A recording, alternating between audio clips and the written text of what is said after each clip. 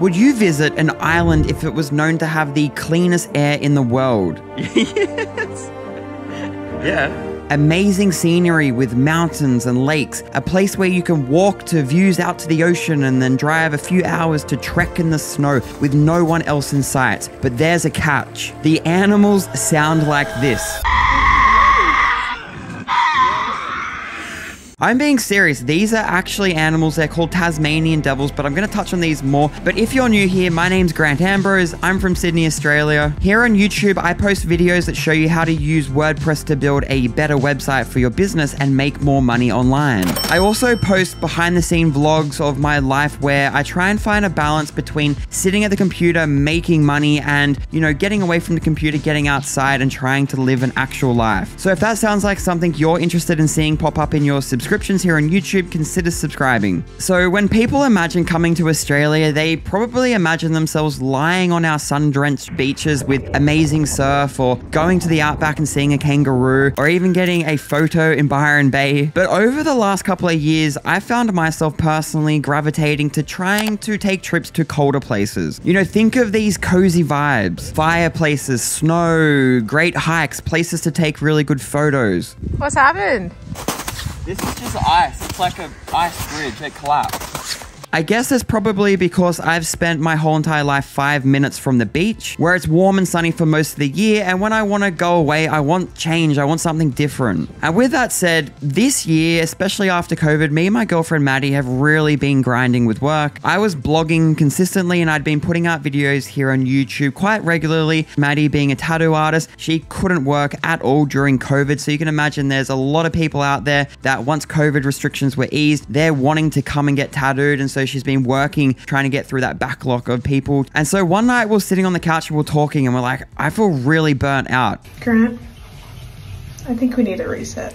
We ended up mentally flipping a coin, and it came down to 2 different places. So the first is, you know, should we head to far north Queensland where we could wear singlets and thongs and shorts and scuba dive around the white sand beaches and then explore the rainforest in the warmer weather? Or should we try and go to Tasmania, the coldest part of Australia, but we have the chance of seeing snow? And well, you've probably seen it from the title of this video or the thumbnail. We just got back from a 2-week trip down to Tasmania, and it really is a place you need to add to your bucket list. But have a look at this. The fog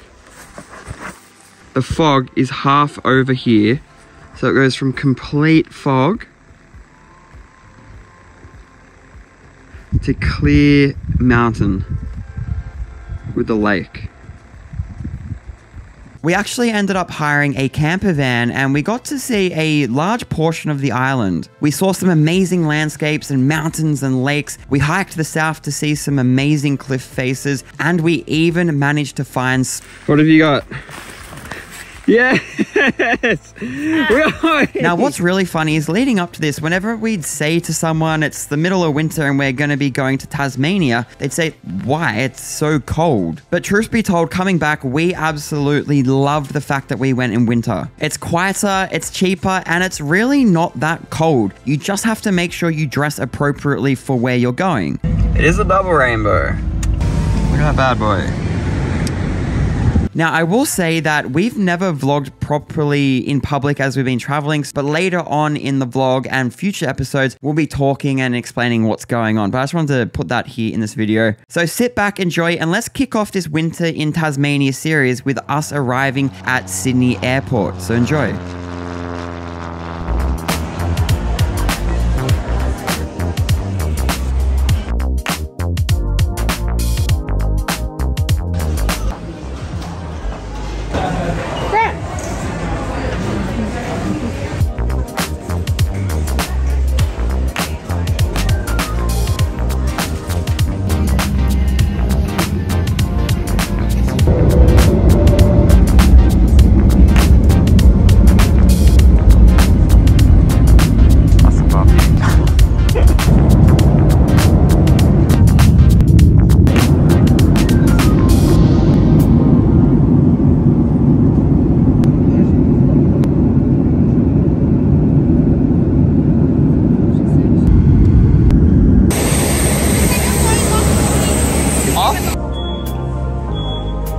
What do you reckon, babe?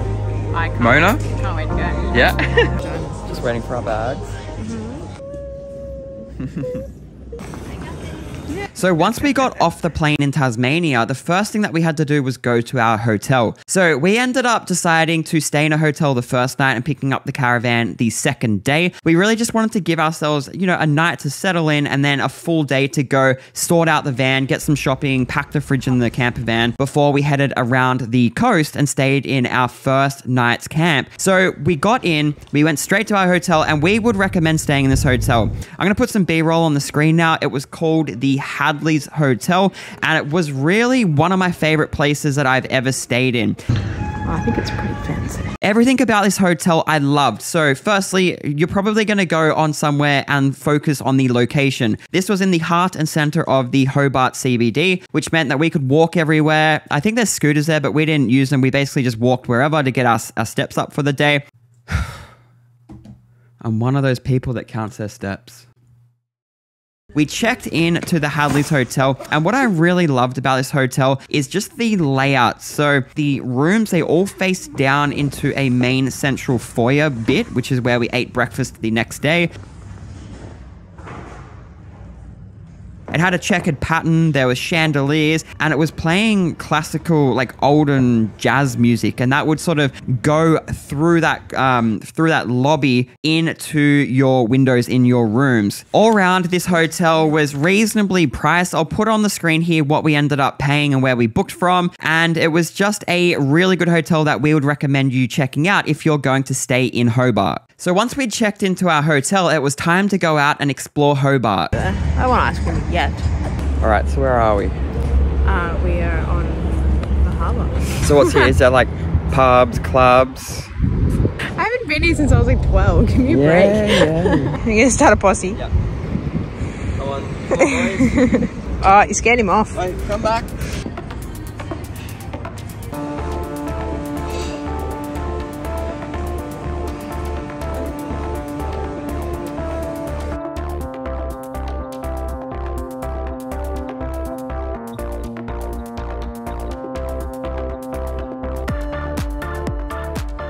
So this restaurant here, we got a little bit tourist trapped, meaning that it's in a central part of Hobart, like Hobart being the city. This is at the wharf where a lot of people go. And so it's probably got a lot of foot traffic going there, but it's not necessarily the best restaurant. Now, it wasn't cheap, and yeah, the food was, we haven't eaten that many oysters, but all I can say is we had better oysters later on in our vlog series, which you'll see in an upcoming video. And you know, the position's nice, you're on the water, but you had to deal with this. He's back.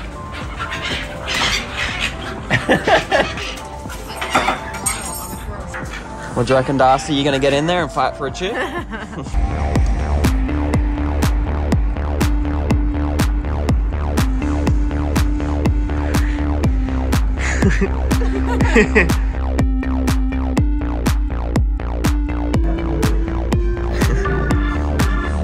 There we go.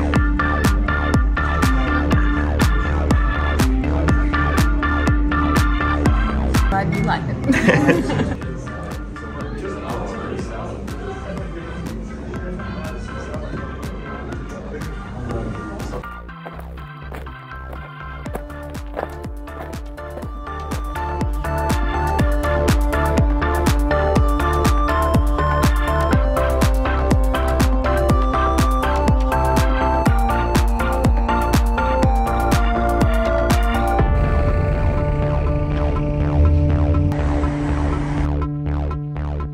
And just like that, our first day came to an end. The next morning was the exciting one. We were about to pick up our caravan. But first, we had some breakfast.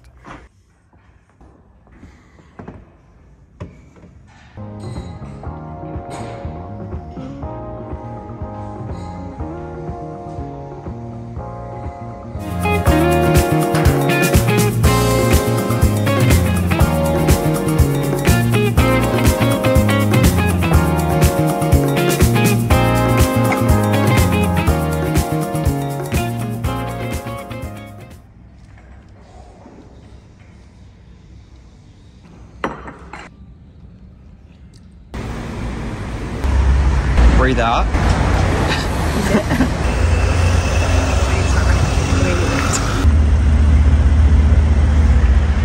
We start running like immediately, it's so cold.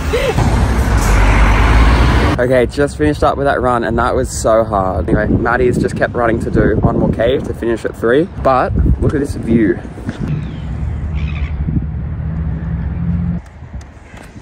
Found it. Yeah.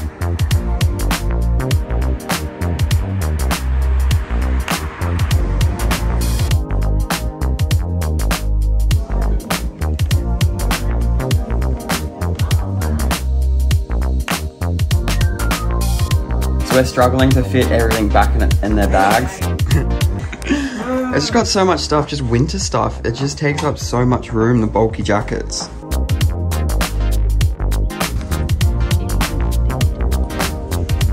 We just arrived yesterday, so we're here for 2 weeks. We're just about to... Babe, we got the van. We got the van.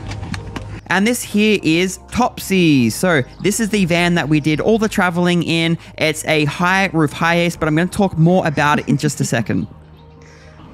Here we go. High top. Luxury. Woo! We're ready. Ready to go. Ready?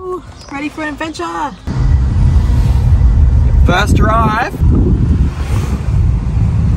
So easy to drive, so smooth.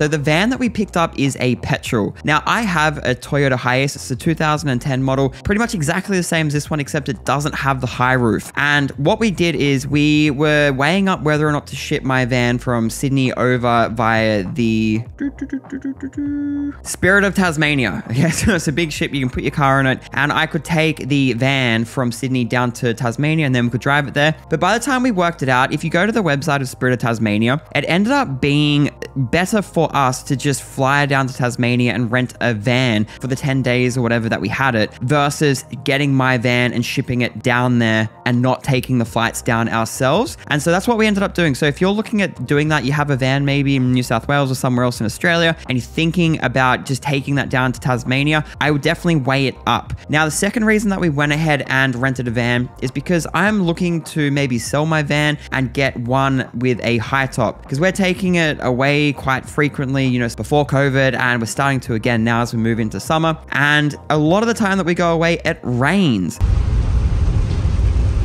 And so we really wanted to go and hire a van that had a high top so we could experience what it'd be like and really just cement the idea in our brains that it's going to be a lot better than what we have currently and it's worth the extra money. And spoiler alert, going away in this van to Tasmania with a high top, it really is worth the extra money. It goes from not being able to stay in the van during when it's raining and be able to cook and do stuff like that, where usually when we're in the lower roof of my van currently, we have to go to a pub and, you know, spend money and this and that. And it's just a little bit annoying to be able to just park, you know, wherever we are, stand up in there, cook, and just play chess. Just so much more room. So we would highly recommend, especially for the extra storage, which you guys will see throughout this video, the higher top roof was the go. So the next thing that I want to point out with this van before we get back to the vlog is that this is petrol. So currently my van is diesel, and you know, I've pretty much never drove a van that isn't diesel. And so I got in this car, I was like, it's so responsive. And then it clicked that it's petrol. So it just felt like it was more agile, like we could accelerate more. And I actually preferred that. So from like a fuel economy perspective, I don't know which one works out better. I don't know which one's more expensive to maintain. If you know, drop a comment below, because you might help us make a decision for when we go and purchase our new van. But as far as me driving my daily driver now, it's diesel versus this petrol that we rented in Tasmania, I preferred the petrol. And it felt like it made this trip more enjoyable, especially on highways where you're accelerating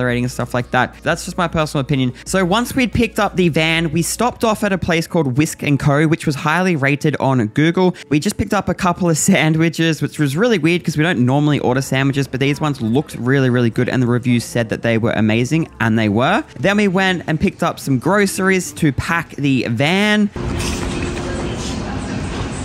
Drop it in. It's my favorite road trip thing. Maddie had some fun with the claw machine.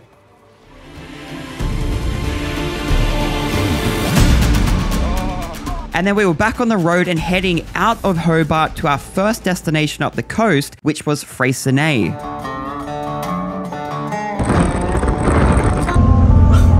She's right. May as well close my eyes and just hope for the best.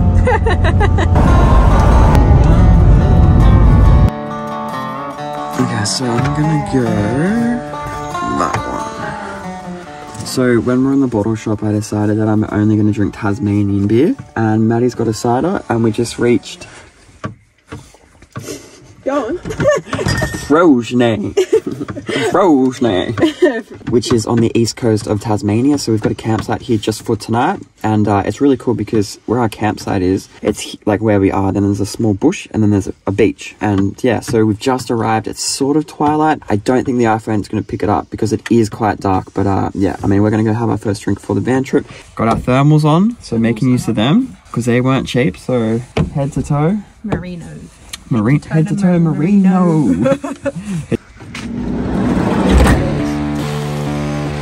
Hey, babe. Okay, so we just got back from the beach, and that was a lot of fun, and we're about to make wraps. So wraps are the easiest thing to do when you're in a van and you're camping. It's basically just, I'll show you what we got. But yeah, we just got some chicken, a lettuce pack, we got some capsicum, red onion, cherry tomatoes, avocado, salt and pepper, and then we got a little bit of cheese, and we have some chutney and hummus. There's poo on yours. Yeah, some kind of animal. What? I got it off, but now it's stuck on the brush. Oh my god. Oh my god, how good is this? Oh my god, I'm so excited. How good is this? There's so much more room. Alright, we're going to listen to a podcast and we'll be up for sunrise. In the next episode, we wake up to the first sunrise of the trip. We check out the famous Wineglass Bay, and then we head further north up the coast to the red rocks of the Bay of Fires. There's dancing, a fire, incredible sunrise, and this is where we start to make our way to the snowy mountains known as Cradle Mountain. Click here to watch that episode now.